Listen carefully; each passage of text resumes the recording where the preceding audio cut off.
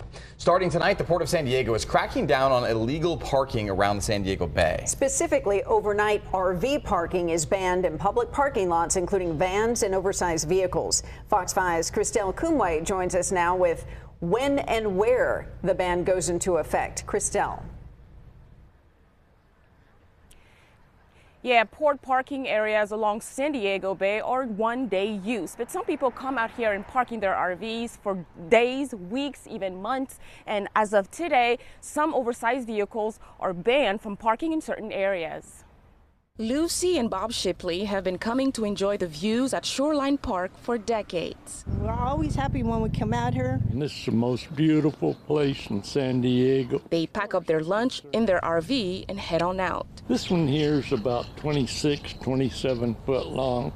And for two people, hey, we're in hog heaven with this motorhome. But soon, many of the designated parking spots the couple uses will be gone. Last month, the board of Port of San Diego updated parking regulations. 17 oversized parking spaces within Shoreline Park will be converted into regular spaces. In a statement, the Port of San Diego said the use of these spaces has resulted in significant damage to landscaping and curbs.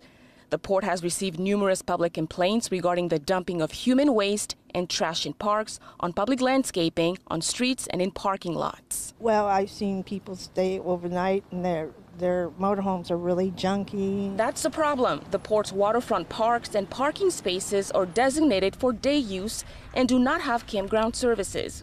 New signs posted in recent days say vehicles greater than 20 feet long or 7 feet wide or 7.5 feet tall cannot park here. That's pretty sad, pretty sad. I mean, it was all great. We appreciate coming here and just finding a spot and enjoying the day and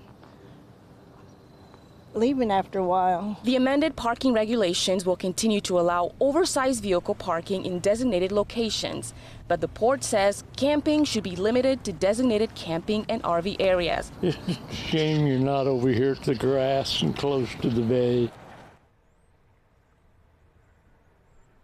Harbor Police will issue written warnings, and if violators do not comply, they will then have citations. Live in Shelter Island, Christelle Koumoué, Fox 5 News.